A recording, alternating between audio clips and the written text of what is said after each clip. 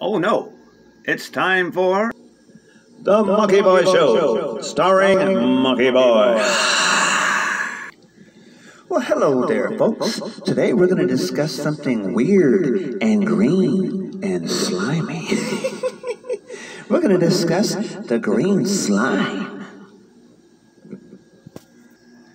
The green slime was invented by some weird mad scientist in a crazy laboratory who didn't know what he was doing. The slime grew and grew into some goopy, weird, messy stuff that we really shouldn't talk about.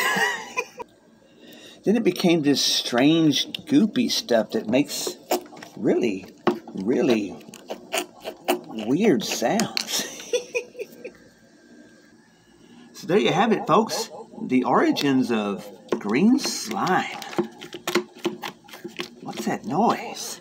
What's going on? Where's the slime?